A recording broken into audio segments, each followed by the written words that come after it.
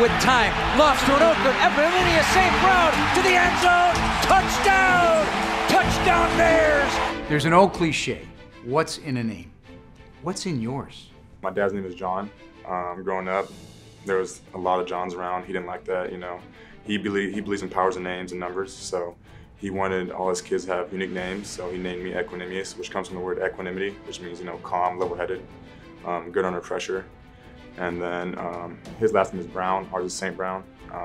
Brown is a slave name, you know, it's not an African name, so he wanted to change that, and plus, you know, St. Brown would look better on a jersey. What's your full name?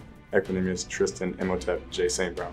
And they all have different meanings. Yeah. Tristan is what my mom would have named me. Thank God I'm not named Tristan. No offense to any Tristans out there.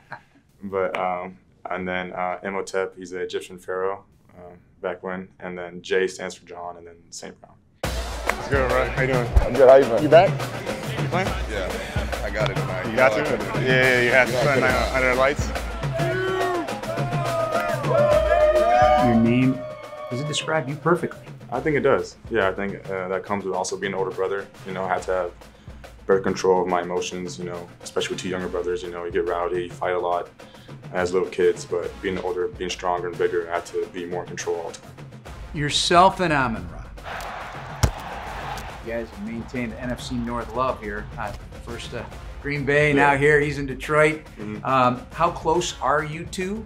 Do you guys talk during the week of games? And can you compare notes a little bit on teams you face? We talk a lot, especially, you know, we play a lot of video games together, so we're always on the headset together.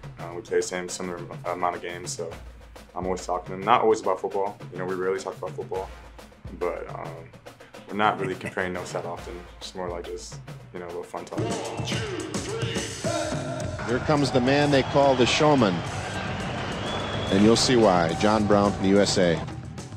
With your father, there's so much about him. I mean, he's his own story. You know, what he did in terms of the weightlifting world and his success, he's legendary. I was not born in that era, so, you know, I was born after he retired, so, but I still see some fans, you know, some bodybuilding fans every now and then. Hey! So let's do 2 1/4. My sons are pretty strong. Coaches always ask me, how you do that? I'm like, dude, I'm tired of explaining this to you guys. You gotta train your whole body. He sounded like a very flamboyant difference maker in the sport. He was an entertainer, not just a performer. The way he explains it is that, you know, he's one of the first guys to, you know, bring like a lot of dancing to the sport. So, you know, I've seen the videos on YouTube of him dancing, you know, pop locking and stuff like that, and he's pretty good at it. So, I'll give him his props on that, and yeah, it's fun to watch.